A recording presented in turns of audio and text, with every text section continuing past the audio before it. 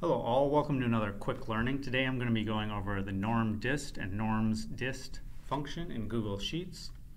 You use these functions when you want to answer questions that are centered around a population that you have that's normally distributed. I'm going to set up a problem here along the lines of dice rolls.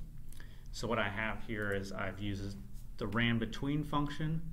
So it's going to have a lower limit of 1 and an upper limit of 6. So it's going to give me some simulated die rolls. I'm going to take 6 of those, and then I'm going to get a total.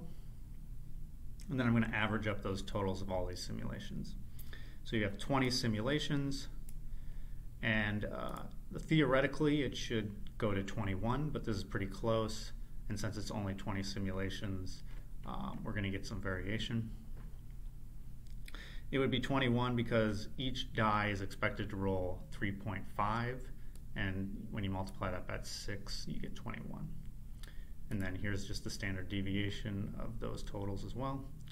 I'm going to go ahead and actually copy and then paste those values just so they don't keep changing. And so the questions we want to answer are, what's the chance of rolling 28 with 6 dice or higher? So if we remember our normal distribution here, one standard deviation below and above, we've got about 68% of the values, and then it's 2 standard deviations, it's roughly 95% is within 2 standard deviations, etc. So the NORMDIST function is going to take into account the average and the standard deviation. It's going to find out where we are on this curve. And then it's going to find the integral, so it's going to find out how much area under the curve is up to that value. So in this case, under the whole curve is 1. So if we find, so in this case 28, it's about 2 standard deviations from the mean here. So it's going to be about here. And then it'll say about 0.95, and we're actually take 1 minus that because we actually want to find the values higher than 28, so it would actually be this tail of the distribution. So let's go ahead and do that. So we're going to do NORMDIST, and what you put in there is x, which is the value that you're interested in. So in this case it's 28. The mean, here we've got the mean calculated there. The standard deviation we have there, and then cumulative means it's going to take the sum of the curve up until a certain point, so it's cumulative. So we're going to do that, and like I said, we're going to do 1 minus that because we actually want the right side tail here, and we're calculating that. So it's about, and if I change this to percent, whoops.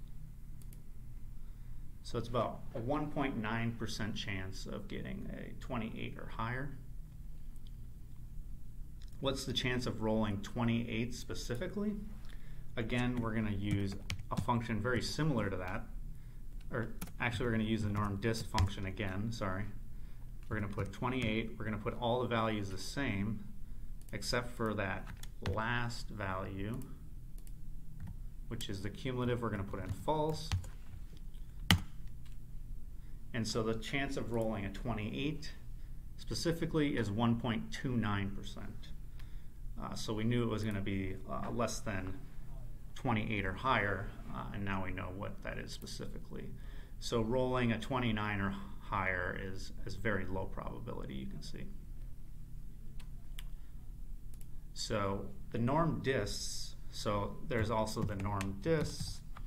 So there's a slight difference here. So this one uses a z-value. So a z-value is just how many standard deviations above or below the mean that the interested value is. So we would calculate that by, so we want 28. Actually, we got to put parentheses around this.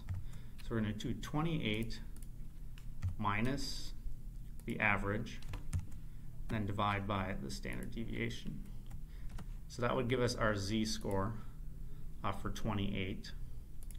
So then we can use the NORMSDIST using that z-score.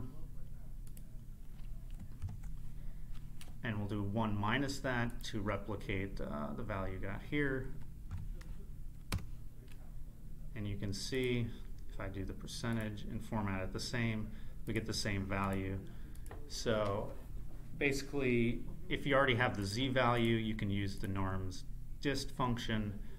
If you want to just put in the average and the standard deviation, then you can allow Google Sheets or Excel to calculate that for you. All right, that's how you use the NORMDIST or NORMSDIST function in Google Sheets.